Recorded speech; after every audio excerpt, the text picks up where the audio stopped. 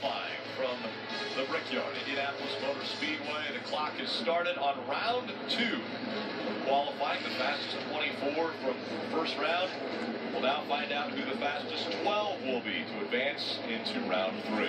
We already saw some notable names we thought were going to move forward who didn't. You heard A. John, how disappointed he was. Casey Kane missed. So I think this second round, you're going to have to be a little more strategic. Not maybe go out right away and give yourself time to cool the tires. Maybe look at the sky, try to find that cloud. As you see Danica Patrick pulling to the right, she's decided, I don't want to be the first car to race track. I think it depends on your confidence level. If you're highly confident you're going to move on to the next round, I think you want to go early. Because I think you want more tires to cool down in the last round. But, you know, you're not going to run quicker. I don't think you're going to be able to run quicker the third time out. So I think you look at the clouds, you make a decision based on the cloud. There's a lot going on here. In reference to the clouds, you've got to remember, this is a 2.5-mile racetrack. People don't know. There could be clouds in turn 2, and it could be bright and sunny on the front stretch. Yeah, Rick, I just want a cloud over me standing on pit road. That way I feel like I had a great plan. It was a good plan. It might not be fact. It was a great plan. And well, Steve, sometimes I think there is a black cloud that floats over you, but maybe not today. Hey, you know, you guys are spot on. A lot of these teams have been radioing it to talking to their crew chief, plotting their strategy, and they're talking about exactly what you guys are saying. Watching the weather, looking at the sky, as you can see here, hoping the clouds get here. They're going to stay on pit road as long as they can, hoping for cooler temperatures. We talked about it earlier. It's so sensitive here. Any little change in temperature makes a big difference in speed. So if you think you can hold your car and send them out, and that's when you have the best cloud, that's what you do. If you think you have the best cloud, you're going to get down, you go right down. So, you know, we talk about tire heat and all that. I think crew chiefs and spotters, they're thinking about the cloud. Jamie McMurray out on track. Anyone with a green chip beside their name is on track. And you see how many there are. This is a big facility. You talk about it, 2.5 miles.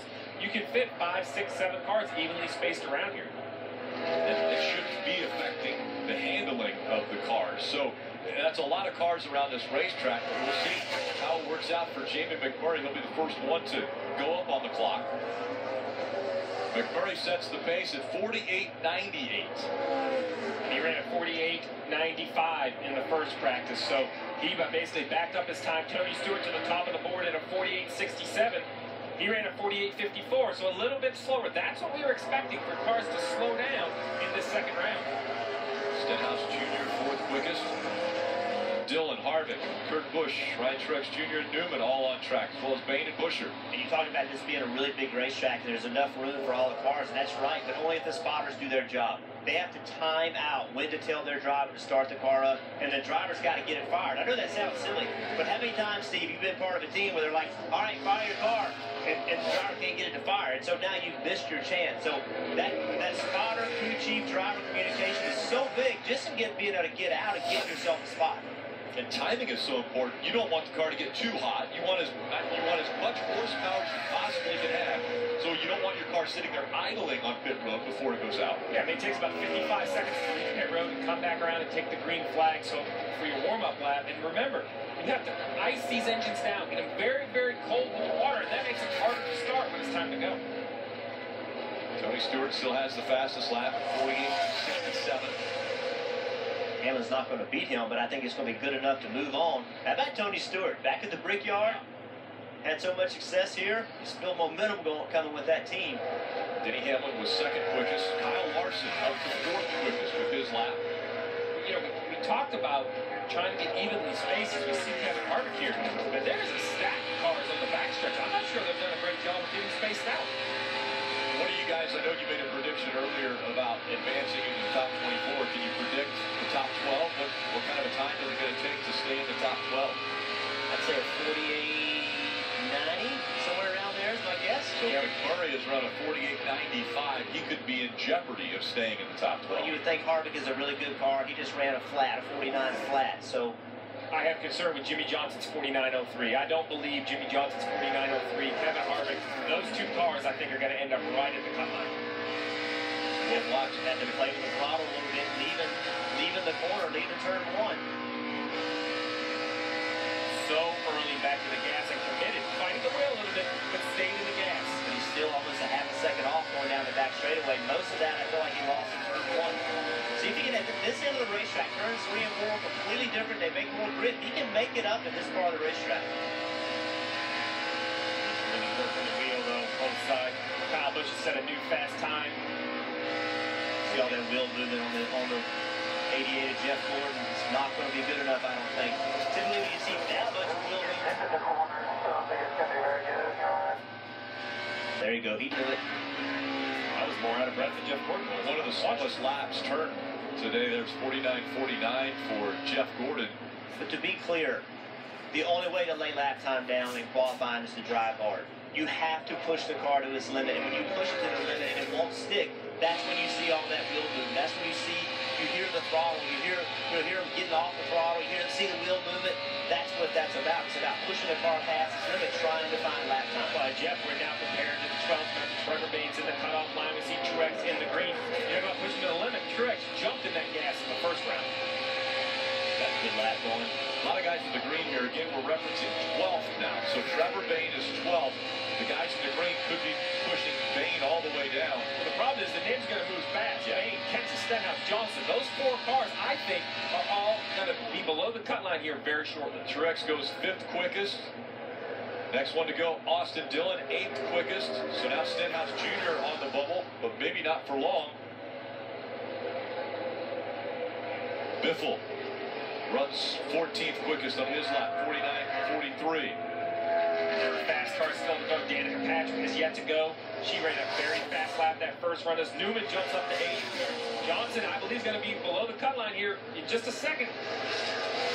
Just under 3.5 minutes to go in this second round of qualifying for the Sprint Cup Series. Brad Keselowski, 5th quickest. Remember, the 48 of Jimmy Johnson. He was fastest in the first round, but wasn't able to back it up in round 2. And now in jeopardy of not advancing. Yeah, I think we're going to have a whole other group of cars. I expect Elliott, Patrick, Blaney, all to be very close to that 12th position as far as lap time. Did you see the 24? Right up against the wall. So close to the wall. Trying to carry that momentum. He knows how important it is. Will Johnson go back out? Does he have enough time? I don't see how he'll have enough time to make an effective lap. He might get back on the racetrack, but I don't see how he has enough time to get the engine and tires to where they need to be. So I'm really interested. We have 3 cars that have gone. Patrick, Blaney's making his run right now. When Patrick gets done, there's only 2 others that haven't gone. They've waited as long as they can to cool those tires down. Blaney's got to have a great turn 4 to have a shot. Hit the throttle hard, but just wasn't able to carry this speed. And I think Danica Patrick, from what I've seen out of this 10-car qualifying trip, I expect Danica Patrick to remove Kurt Busch from the top 12. If I'm Tony Gibson in the 41, and I think I can get back on the racetrack successfully with the right amount of lap time, or excuse me, temperature and everything, I would be fighting. You know, Chris Buescher, I'm not trying to discount Chris Buescher. Excellent job moving forward, but it took him a couple runs. And I think that that's going to really hurt his chances right here. See right now he's 1/10 off, leaving turn 2.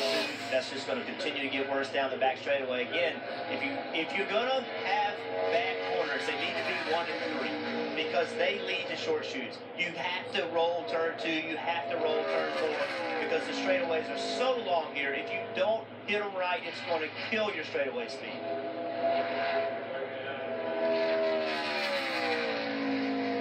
Kyle Busch is fastest. Kurt Busch right now is 12th.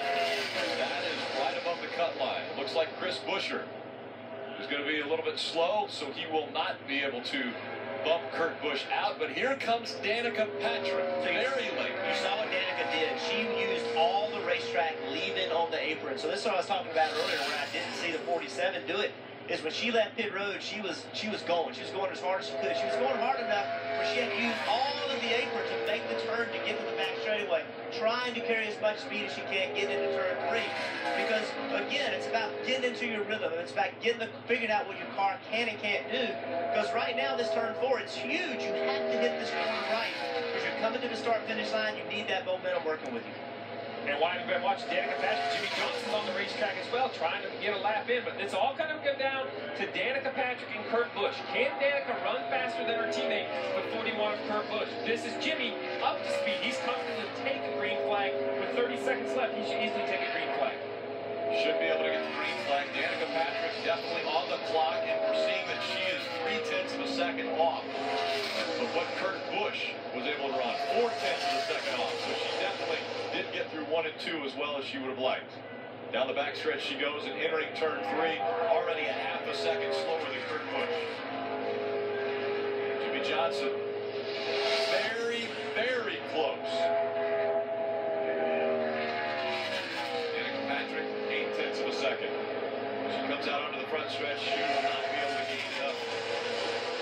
gets to the finish line. I think it all comes down to Jimmy Johnson. 7 100s right now behind 41 of Kurt Busch, looking for a little bit of speed at this end of the racetrack. Jeff, we've talked about how complicated and difficult turns 3 and 4 are. Yeah, no question, because the tires are even hotter. You ran earlier, now you got to make a second run. The laps continue, so those tires only get hotter the further the lap goes on. This end of the racetrack is easier because they have more grip, but their tires are worse because they're hotter. 2/10 of a second off. And so as Jimmy Johnson tries a second attempt to get into the top 12, he's not going to be able to make it work. He will be 13th quickest, and his best time was about 100th of a second off of what Kurt Busch was able to run. That's how much he missed it by. Kyle Busch fastest. Yesterday, issues for Kyle Busch as he came up on Patrick Carpentier coming into the turn. That was turn 2. Patrick Carpentier didn't expect him to be there. And when Kyle was there, he went around, didn't hit anything, but they did have to work a little bit on the car to get ready to go back out for practice. But now he's fastest in qualifying.